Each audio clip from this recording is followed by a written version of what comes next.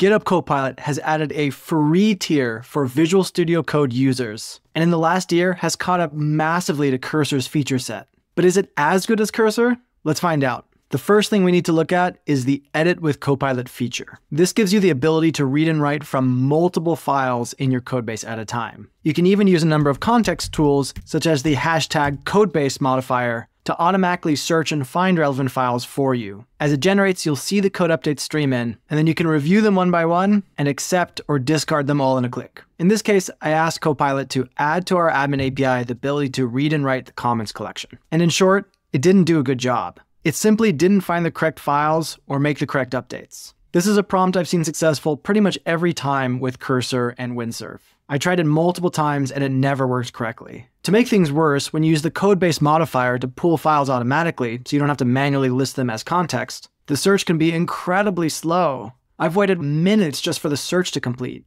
And then sometimes I just get an error and it doesn't work at all. This time I'm trying a much simpler prompt, fix a bug in our existing site, so that we do client-side routing correctly instead of server-side. This is something that even Devin was able to do correctly. It's never really failed with Cursor and Windsurf. And first, it's taking an eternity with GitHub Copilot. This content.tsx file has been updating forever. I actually think it's broken right now. But I can already tell it didn't do the right thing. The correct solution is just to set this no client-side routing variable to false. Pretty much every tool is able to pick that up. Yet GitHub Copilot updated tons of files and code, and it simply just completely got stuck on content.tsx, and it's in a broken infinite loading state. I was really excited to try this feature, and the UX seems pretty good, but I've been disappointed by its quality and bugginess and slowness, and I really just cannot see myself using this day to day.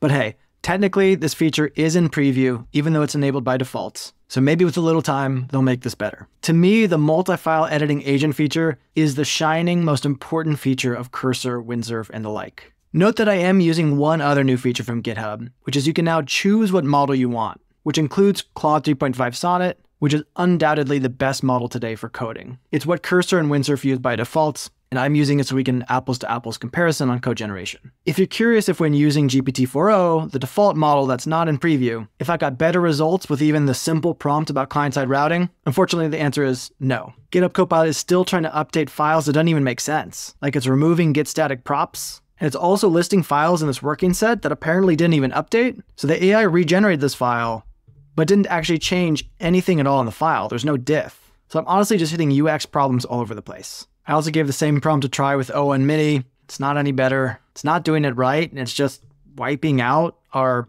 JavaScript for some reason. I also tried with O and Preview, and it's still not doing anything. It's really broken for me for some reason. Let's compare that to Cursor, where I like to use the agent mode by default, so I don't have to tag codebase. It automatically searches the codebase and finds relevant files. The codebase search is incredibly fast compared to GitHub, and the output starts streaming a lot sooner too. But most importantly, Cursor's actually doing the correct thing. It identified the admin GraphQL API. It's adding the models and resolvers that I need and hooking up this to the API correctly. I've had the same good results with this with Windsurf as well. Now let's try fixing the routing bug with Cursor. This one uses a smaller code base, so I really thought GitHub Copilot would be able to do this one. And Cursor does it exactly right. It finds a variable, it flips the Boolean. It's a really simple fix. But hey, maybe it was unfair for us to compare Cursor's best feature to one of GitHub Copilot's newest features. Let's touch on another couple great features that Copilot has added. One of my all-time favorite AI features is AI in the terminal. Just hit Command-I, the AI will spit out a result, hit Command-Enter to run it. Now you don't actually need to be a bash wizard to pretend you're a bash wizard. Cursor has basically the same thing, except it hijacks Command-K in the terminal, which drives me crazy.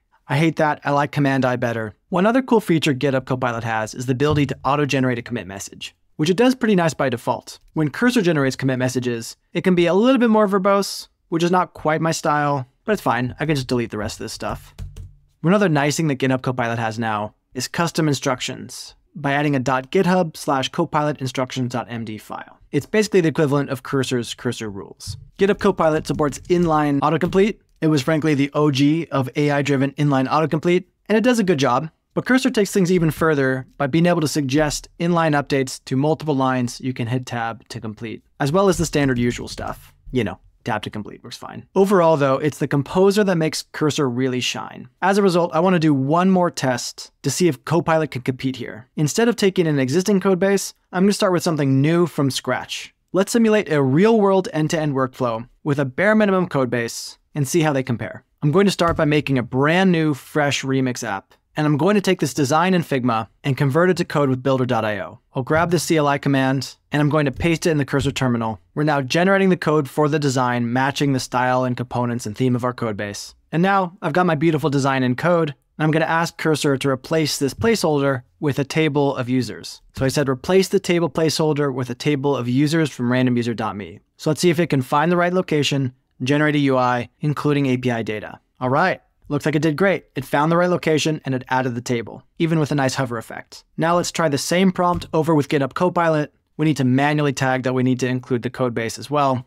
Copilot again takes a lot longer, and it didn't even do it correctly. It didn't even include it where it's supposed to go. Honestly, this code would have never worked anyway. It's totally incomplete. Let's try again, this time specifically manually adding the file we want that has the user table placeholder. And wait a super long time again. And thank goodness, it did something this time. It did add a table. Doesn't look quite as nice or have the images, but that's fine. The code's also not as good. Cursor put the table into its own component and file, whereas VS Code just added all this stuff inline, which is just kind of messier. But the thing I think that's more clear to me now is don't trust Github Copilot's indexing. Always manually tag files when you want to use them in the multi-file editing interface. For me personally, I hate doing that. I feel like it's a waste of my time. I love Windsurf and Cursor's agent that I can just type things, it figures out what it needs to see, what it needs to do, and just does it reliably with surprisingly clean and functional code. Overall though, these are two feature-packed AI coding assistants. For me, I'm willing to pay $20 a month. And so I'm more than happy with Cursor. And I see no reason here to switch to Github Copilot. But that said, Github Copilot has a free tier. And while you may hit the free tier limits after not long and need to upgrade anyway,